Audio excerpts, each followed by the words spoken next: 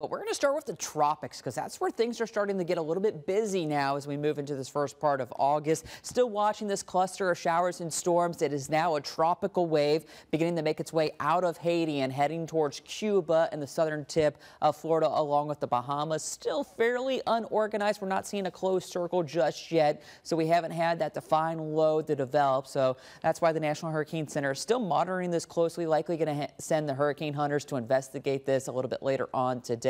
But it has got an 80% chance of development now in the next 7 days, 50% in the next couple of days, as it will be heading likely for the west coast of Florida and the eastern Gulf of Mexico. That does look like the likely zone of development here over the coming days. And you can see with our spaghetti plots, they all take it pretty much in that direction. And then we are looking at the turn to the north that could take it towards the Carolina coast, bringing us a pretty good chance for some tropical moisture as we get into our Sunday and Monday. So we'll be watching that very closely as we get towards the second half of the weekend and into the first part of next week. But in the meantime, still got those hot and humid conditions out there today. A first alert weather day, 97, going to feel like 109 a little bit later on today. Now temperatures do come down a little bit for the weekend. 93 feeling like 103 on Saturday, 90 with a high feel like temperature of 100 for our Sunday. Next few hours, we're going to see those temperatures climb into the 80s and get into the low 90s by about 1 o'clock. Partly cloudy skies, rain chances fairly low.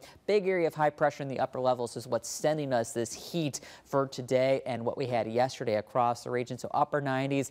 Rain chances look to remain low. Now heading into tomorrow, we're going to get the first chance for some rain. This is because of a front that's going to be pushing into the Carolinas, tapping into some of that Gulf of Mexico moisture. So 60% chance for scattered showers and storms in the afternoon. High is going to be in the low to mid 90s. And then as we get into Sunday, here comes that tropical system heading towards the west coast of Florida, beginning to send us some of that tropical moisture combined with our lingering front still over top the region. So another 60% chance for scattered showers and storms with highs right near 90 degrees.